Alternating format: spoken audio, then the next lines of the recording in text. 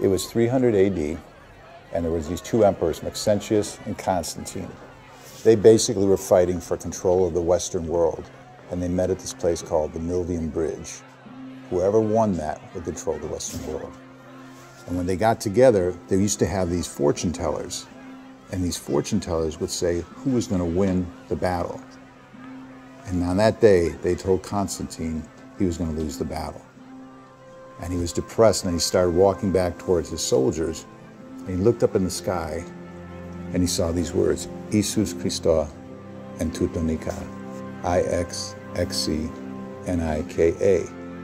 And he told his soldiers, take those initials, put it on your shield. That's a message from God. And they did, and they won the battle.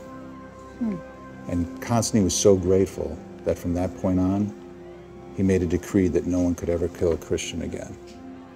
Wow. And that changed the world.